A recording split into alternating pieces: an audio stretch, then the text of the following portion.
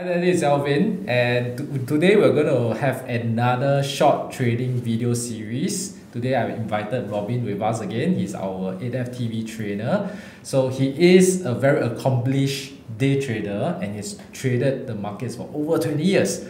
And one of his favorite trading instrument is the Hang Seng Index. So we're going to talk more about his secrets in how to do this day trading on Hang Seng Index. And we'll be also talking about how do you use DLC, which is a type of leverage instrument to enhance the returns further. He told me that he loves the volatility a lot. So without further ado, let's get Robin to give us a little bit of introduction about this Hang Seng Index. Why do you like to trade this index that much? So a little bit about Hang Seng Index. So Hang Seng Index is like the key blue chip index, like something equivalent to our STI, right? It started off being quite heavily weighted on financial stocks, like banks and all that. And then, we had the advent of tax. We have Nasdaq, going up quite a lot, and a lot of tech stocks were in favor. And then they revamped it, right? A lot of banks, a lot of utility stock, real estate went out, and they were replaced by mega techs like Alibaba, Tencent, JD, and things like that. Yeah. So there was a revamp, right? Correct. So did like the Hang Seng characteristic change after that revamp?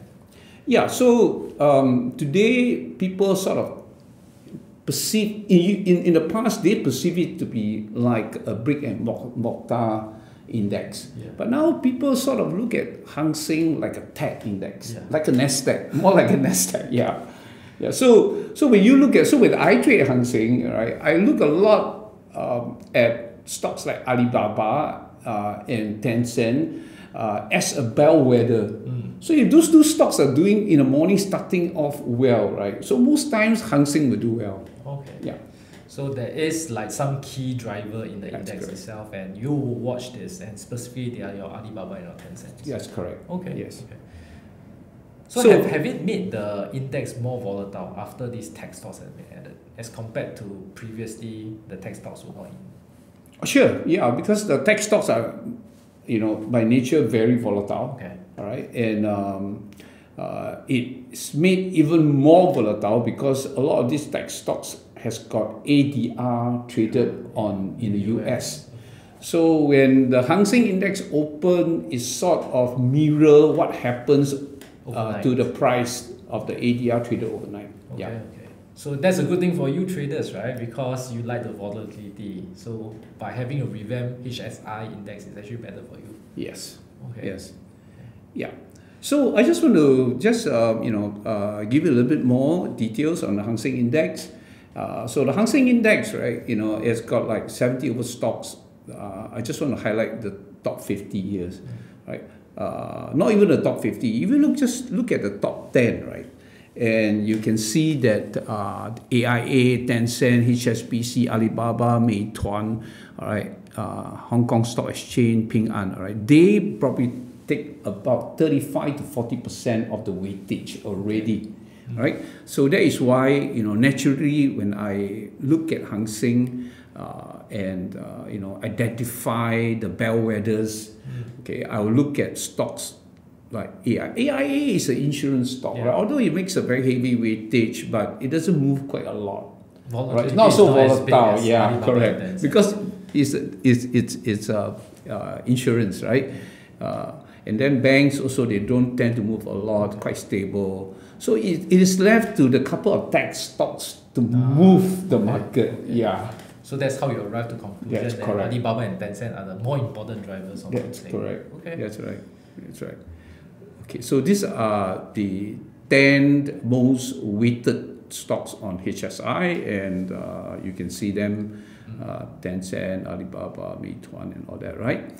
Okay, so Hang Seng, they do go through very regular sort of revamps, right? So currently 70, and by 5th of June, they're going to increase to 80. Okay? Okay. Yeah. So I just want to, for those of you who are interested in trading Hang Seng, right? The trading hours for Hang Seng, the cash index, right? Cash index starts at 0916 in the morning, 9:16 in the morning. They break off for lunch, 12 o'clock, come back 1 o'clock, and the cash index trades up to 1600, all right, not 1625. Okay, that's wrong there. So the cash index trades up to 1600, but the futures continue to trade until 1629. All right, and the DLC, right, being listed on the Singapore Stock Exchange, tracks the future index. Yeah. So when the future index stops trading at 1629, the DLC technically also stop coding. They also stop coding because the underlying is to stop trading. Okay. Okay. Yeah. So when I trade the Hang Seng Index, some of these considerations that I do, right, bear in mind, they are what I would call the rebasing chart or the relative performance charts. All right. So I look at the relative performance chart, and typically I would trade the big caps, all right, with underlying DLC. Okay. Yeah. On top of the index. Correct. On top of the index. If I trade the Hong Kong stocks, all right, I would trade the big caps with underlying DLC because, you know, if I trade DLC, the capital involved is a lot smaller, right? Yeah. And if you are good in the technicals, you know when to buy, when it's low, sell in the high, sell high and buy low, then the DLC now becomes a very good instrument that you can use, right? So, so in this case, right, if you look at this chart, you know, the main influencer of or driver, right, of Hang Seng Index is not doing well. Okay. All right. So you see that, yeah, Alibaba and Tencent. Alibaba, Tencent, and Meituan, they are right at the bottom. Yeah. Okay. So which means, right, when you look at this relative performance chart, these three drivers of Hang Seng not doing very well. So you don't want to be too bullish on Hang Seng. So you tend to want to look for short opportunity rather than long in a day trading. So you use more of the short DLCs. Correct. To take advantage of the weakness. Correct. Okay. Yeah, because these drivers are weak. Okay, and I just want to show you also what makes me skew towards more shorts in favor of short than long. And if you look at global indices, right, you know, between the Wall Street indices and our Asia index, right, the Hang Seng in the last 3 months wasn't doing well. Okay, they were underperforming the global indices. They were weak, right? So that is why, that's another reason why my decision in day trading is skewed more to shorts than to long. Okay, so you also zoom out from the individual stocks in the index to compare Hang Seng Index with the rest of the indices, Yes, right? Like S&P 500 and NASDAQ, Correct. and see whether Hang Seng is strong or weak. So with the additional weakness, relatively poorer performances compared to the US index, that will give you more confidence to go more on the short side than the long side. Absolutely. Okay. Yeah. Okay. So now we come to the interesting part. Okay. Okay. The actionable part. All right. So first of all, I just want to say that I am, you know, running a chat group. You know, a very active chat group, and it's called the DLC chat group. So this chat group, right, only trade stocks, Singapore stocks, or we talk about Singapore stocks and Hong Kong stocks, and also Wall Street indices that has got underlying DLC. So anything that doesn't have DLC, we don't do it because we only try to exploit the DLC trading, all right? The volatility of and also the leverage given by the DLC. So this chat group is primarily what we call a DLC chat group. I'll publish my Hang Seng trade plan, day trade plan. So let me give you an example. 10th of May, all right? I said Hang Seng day trade plan. So today, you know, so you can see the time 0925 a.m. The Hang Seng only start trading 0929, right? So 4 minutes before, I already craft out the plan and also my outlook of Hang Seng. So I said, okay, the futures index open flat. So expect the cash to open flat. And today I expect weakness. All right. I expect the Hang Seng to trade to 19,730. And if it breaks to two levels, 19,500. Okay. So, but if it goes up, all right, to 20,100, then there is a conviction sell for me. So the three levels to work at. And true enough, the Hang Seng opened like 19,800 plus, all right, and then it after open for a short while, it fell to my target at 19,730. So that target was hit, and I declared I took some profit. And let's take a look at the chart, right? So you could see from the chart, right, the Hang Seng opened high, all right, and then it went down close to like 100 points. All right, from 19,830 all the way to 19,730. Right, so 19,730 is where it was supported, and it rebounded all the way to 19,810. So for day traders who followed these trade plans, they could do two things. They could, if they expect the market to be weak, as I predicted, when the market opened, they could have shorted, and then they could have covered at 19,730, and at 19,730, they could have reversed their trade and they bought, right? And then they could have sold at 800. So yeah, so that's how it works. Okay. Definitely, people want to know how you decide where the support and resistance are, because these are the key levels that you have been publishing in the chat group, and probably people really want to know what's the secret behind this. Yeah. Okay. So now I'm going to review this secret. All right. Yes, so stay with me. Okay. So normally, right, I will take a snapshot, all right, of the key support resistance. Okay. And one of the best way to know where the key support resistance is to use the price and volume distribution chart. Okay. Okay. So this is the price volume distribution chart over the last 5 days. So if the market is like ranging, right, you want to know, it's ranging, you don't know exactly where the real support resistance is. So this price volume distribution chart will tell you, hey, the key support is about 19,750. Okay, and if you have been following my trade plans, it's a lot of support level and resistance all revolve around that levels. 19,700, very common one, right? So, because of this, last 5 days, right, majority of the volume was done here at 19,750 level. Okay, so basically this is an indicator in the stock chart which you can activate and display on the chart. Right? Correct. So it's called the price and volume distribution indicator. Correct.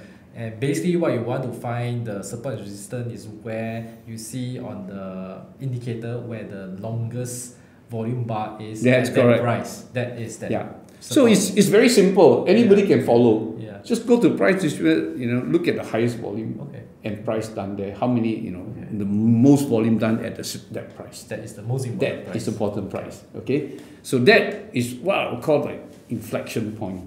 Yeah. Okay. Okay. And then this is the daily chart. Yeah. So today, the chart for today, the price and volume today.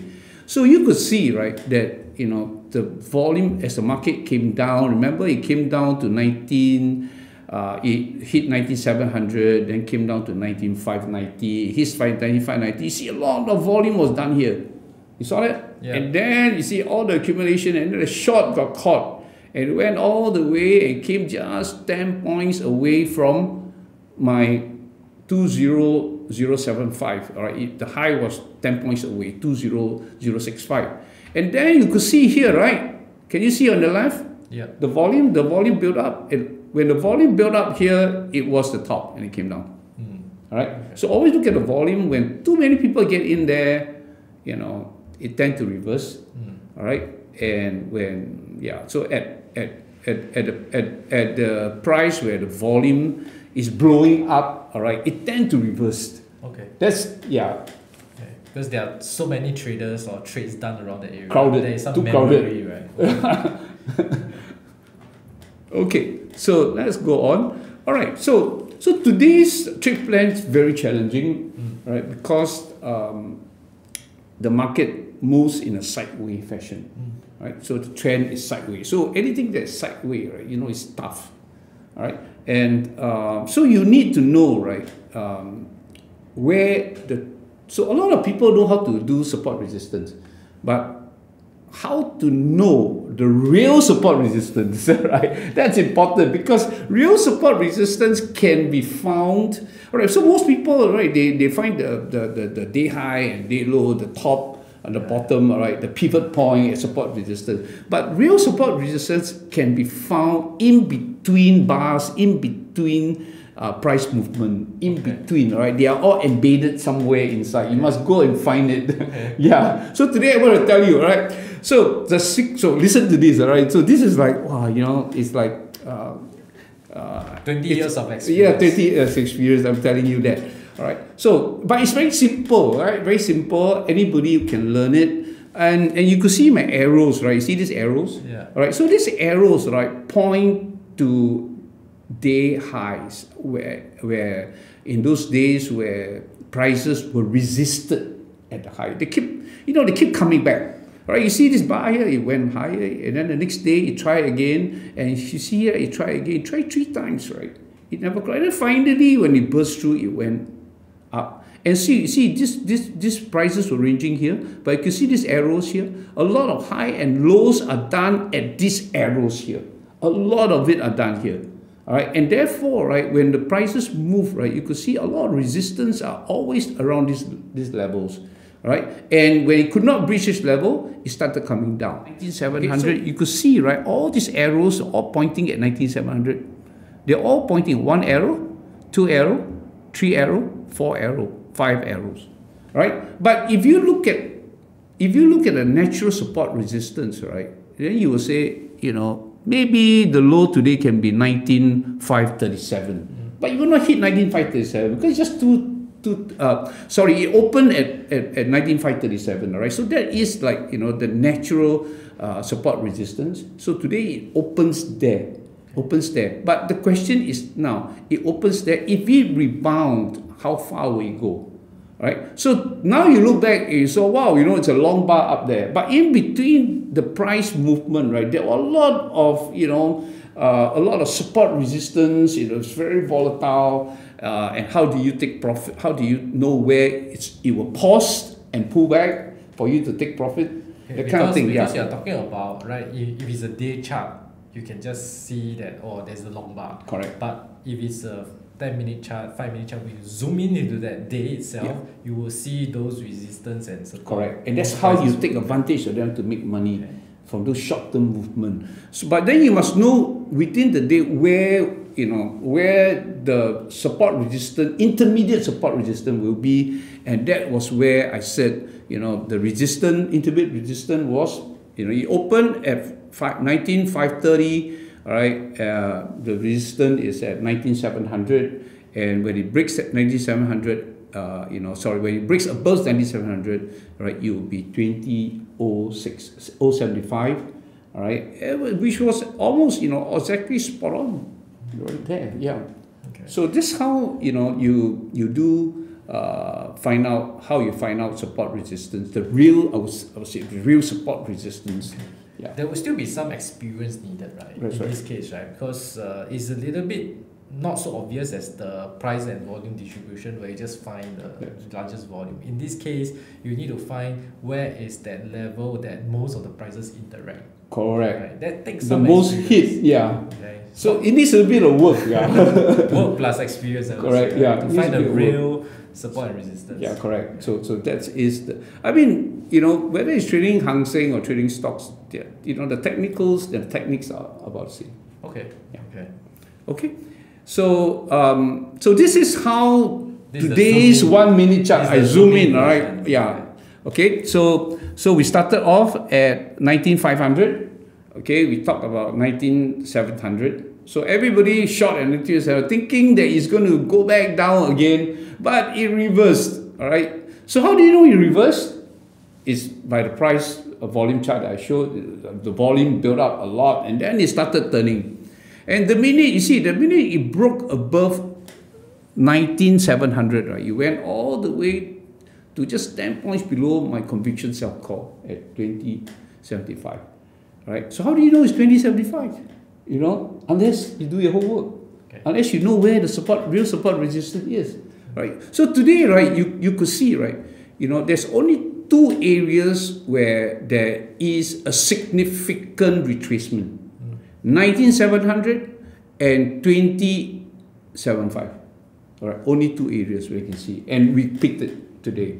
Okay, and if you have, like, you know, use your DLC to just short on the top, all right, on those levels, all right. For example, today the most sensitive HSI DLC to me was CVIW at 92 cents, all right. If you have sort of bought it and it went down 150 points, 100 points, all right, you should make about 2.5 cents. Okay, so, and here you can make at 207,060, all right, 80 cents if you have bought the short DLC and it closed off somewhere off here at 82, right, you make another 2.5 cents. Okay. And then you close for the day. Okay. Yeah. Okay. So how do you know when to, say, take profit, or when do you manage your position if, let's say, it didn't go your way? Okay, so as of everything, all right, when it doesn't go in your trade plan, you must always have a stop loss. And when you have made profit, you must always have a trading stop to protect your profit. So that's you know, the usual risk management that you have to. Okay. Yeah. So in terms of the stop loss and this, is it based on a percentage, or you still use like support resistance to decide where that? Okay, so if you expect, for example, right, I expect 19, sorry. So, for example, I expect 19,700 to be the first top. Yeah. All right. So when the market now say break and pierce like 19,750 or 800, you know, it may not. It could be just overshoot. Yeah. All right. But the minute, right, it goes like far beyond those price they predicted, then you know things are different already. It's not right anymore, right? Yeah. Don't go sit on it, all right? So you just have to cover your shorts. Okay. Yeah. Okay. So which means there's still like several levels to allow some overshooting to happen. But if it pierces through everything that you expect, yeah, then it's time to correct beyond expectations. So you have to go. Okay. Yeah. Okay. Yeah. Okay. So yeah, before I go, I just want to say that today, like I was saying, for day trading, right, sideways markets is the toughest. But if you have like a trending market like what you see here, you know, the trend, right, the trend line can predict a lot of bottoms, a lot of tops, a lot of bottom, a lot of tops for you, and that becomes a lot easy, right? The direction is correct. Clear. Direction easy. Finding the top and the bottom is easier, right? And yeah, I hope one day, you know, maybe the next session, you know, we can make a video on swing trading, all right, using these techniques. Yeah. Okay. When it's ranging. Correct. When it's going up and down clearly, right? Not in the sideways market. Not sideways market. Yeah. Go to this QR code. And as well as the link is included in the description below, you can just. But I understand they need to fill in a form first before they get added to the Telegram. Yes. That's what you do. Just follow the procedures there. Okay. That's exciting because I've not really peeped into how people do day trading and learned quite a lot today from Robin. So thankfully that he's very generous with all of us today, and I think that the best you can do is to really study, join the community of traders and learn from there as well. So thank you for watching. Remember to give us a thumbs up, subscribe to the channel, and look out for the next one that we will have more trading secrets from Robin in the future. Thank you and goodbye. Thank you. Bye bye.